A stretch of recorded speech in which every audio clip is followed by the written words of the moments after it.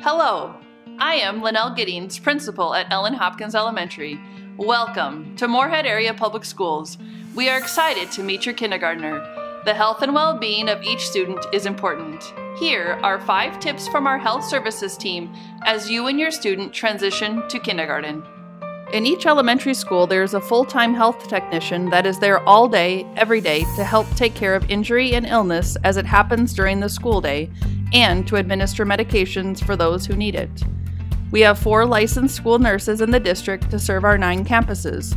The licensed school nurses provide training and support to our health techs, manage chronic conditions, train our school staff about how to support health needs at school, coordinate with healthcare providers, strengthen IEPs when there is a health concern that impacts learning, and provide direct student care. Our licensed school nurses are also certified public health nurses and provide public health monitoring and intervention. Minnesota law requires all kindergartners to have up-to-date immunizations prior to starting kindergarten. Immunization records, screenshots, or pictures of records can be submitted to health services at moorheadschools.org. Your child can receive these vaccines anytime after age 4. Make your appointment today to avoid any delays at the start of school. If your child does not receive immunizations due to a medical contraindication, please submit the student immunization form signed by their primary provider. If your child does not receive immunizations due to conscientiously held beliefs, the student immunization form must be completed in the presence of a notary and returned to the school.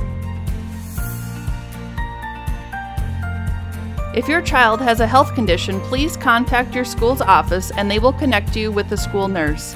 By starting this conversation now, it will make the school transition much easier. Our professional nurses will help you understand what options are available at school, what paperwork may be needed, and what plans we can get in place to make sure your child is their absolute safest at school. If your child will need to take any medication at school, we require a medication consent form. The form can be found in the document section of your school's website. Medical facilities can get busy in August, so we strongly encourage you to reach out to your child's healthcare provider in June or July to get this important document completed.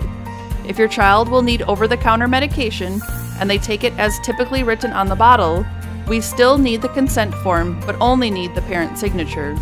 Kindergartners should never have the sole responsibility for medications unless it is an inhaler or EpiPen and there is a provider order stating they are able to independently manage their medications.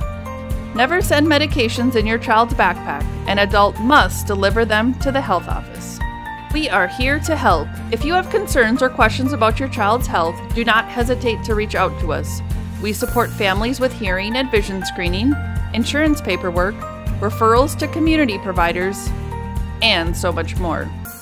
Former U.S. Surgeon General Jocelyn Elders said it best: "You cannot educate a child who is not healthy, and you cannot keep a child healthy who is not educated." We cannot wait to partner with your family for your child's health and education.